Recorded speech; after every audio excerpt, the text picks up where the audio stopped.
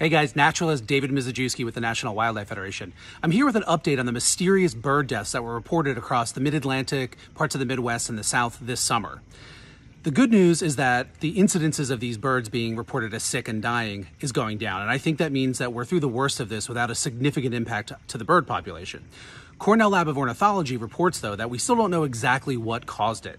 The birds were getting crusty eyes and dying. It was largely fledglings of robins and grackles and blue jays and birds like that.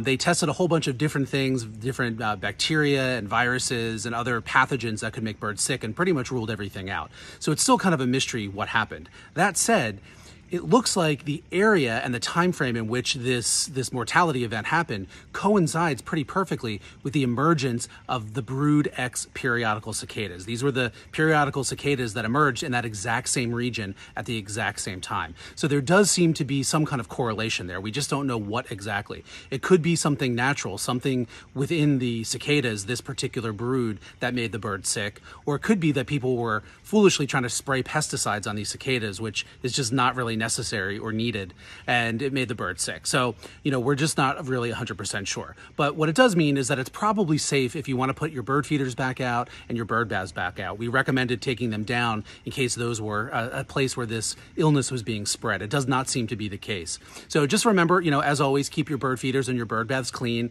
We'll wipe them down, disinfect them regularly, just in case there is any disease going on out there. That's just good practice any time of the year. So stay tuned. If I find out more information, I'll pass it on to you. And thanks for caring about the wildlife.